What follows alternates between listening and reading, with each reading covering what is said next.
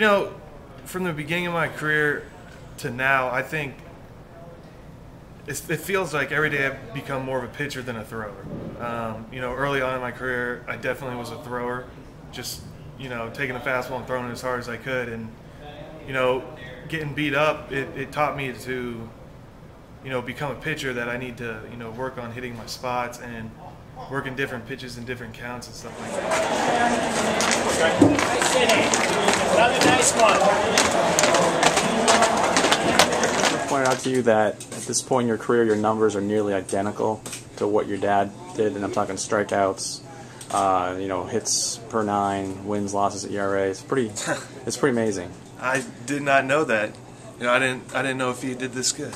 Yeah. I like to joke about it with him. I'm just going to treat it like it's another game.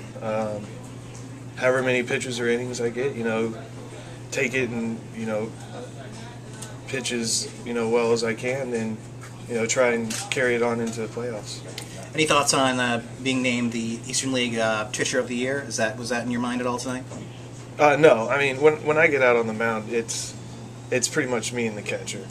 And, you know, Liuza did a great job tonight, especially with blocking balls. He's done that great the past few times I've pitched to him. Every time I get right here, hands will catch my knee.